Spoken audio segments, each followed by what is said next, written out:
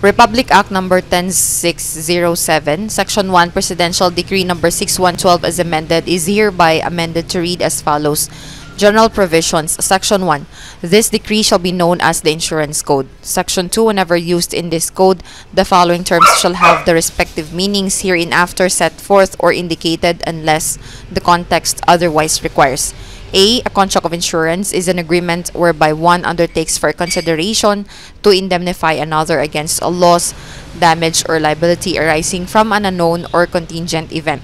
A contract of suretyship shall be deemed to be an insurance contract within the meaning of this code only if made by a surety who or which, as such, is doing an insurance business as hereinafter provided.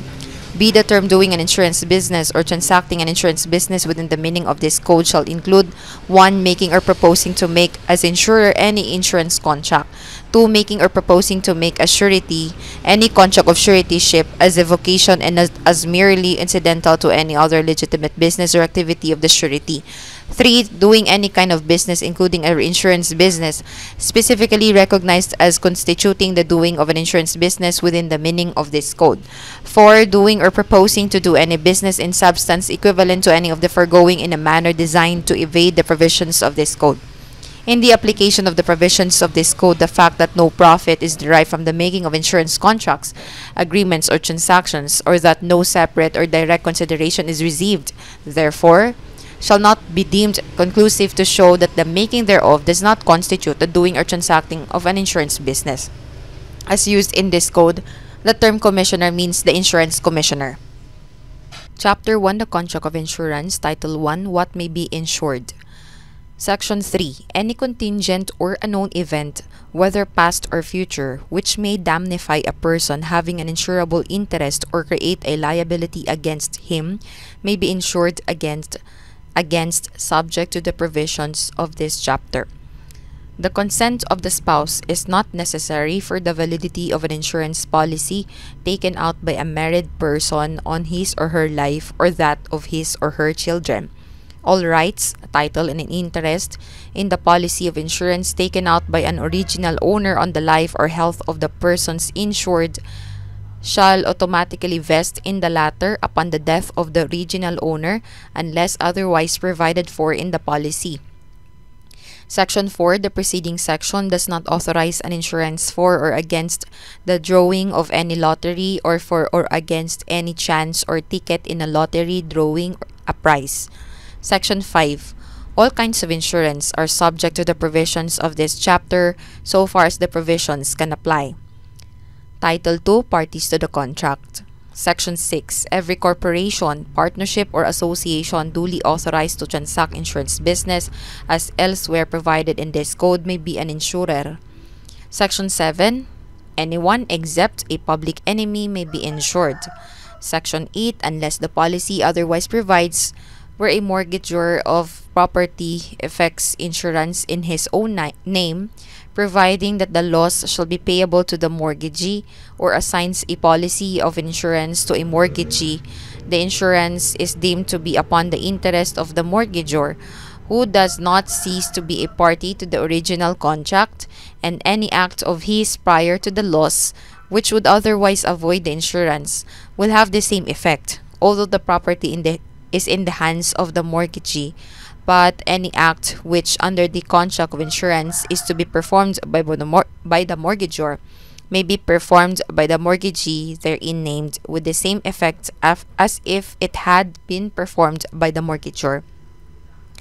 Section 9. If an insurer assents to the transfer of an insurance from a mortgagor to a mortgagee, and at the time of his assent imposes further obligations on the assignee, making a new contract with him, the acts of the mortgagor cannot affect the rights of said assignee.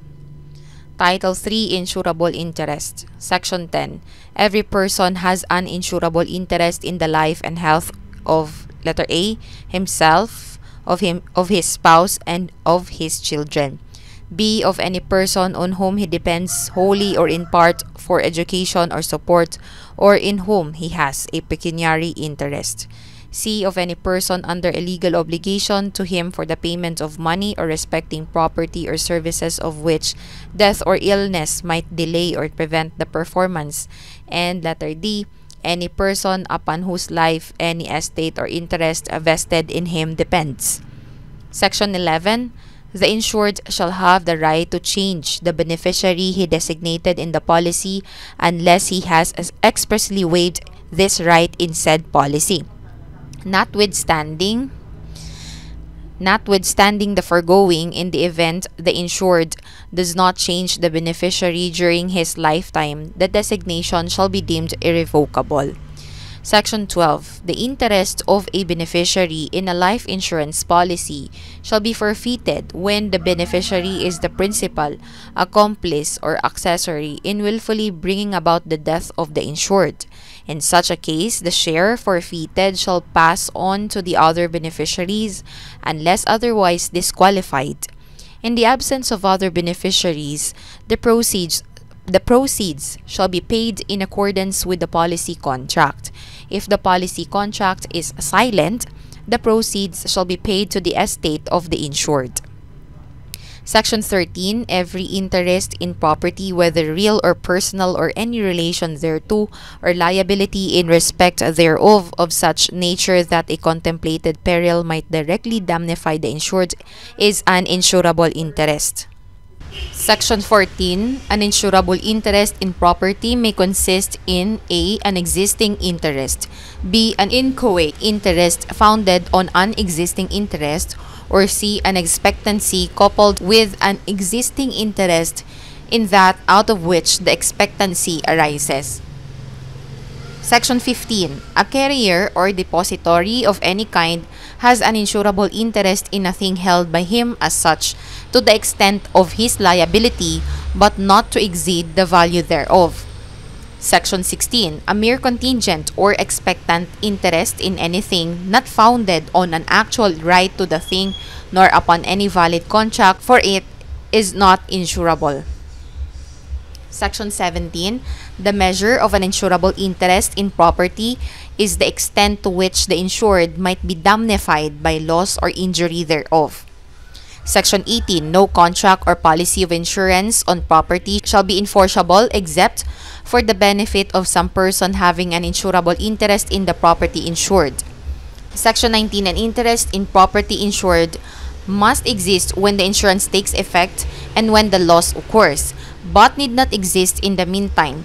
An interest in the life or health of a person insured must exist when the insurance takes effect, but need not exist thereafter or when the loss occurs.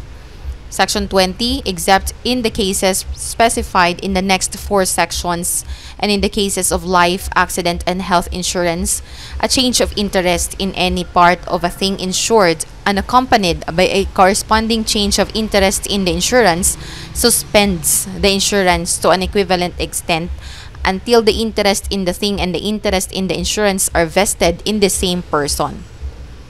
Section 21. A change of interest in a thing insured after the occurrence of an injury which results in a loss does not affect the right of the insured to indemnity for the loss.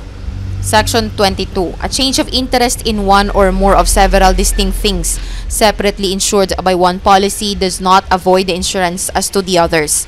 Section 23. A change of interest by will or succession on the death of the insured does not avoid an insurance, and his interest in the insurance passes to the person taking his interest in the thing insured.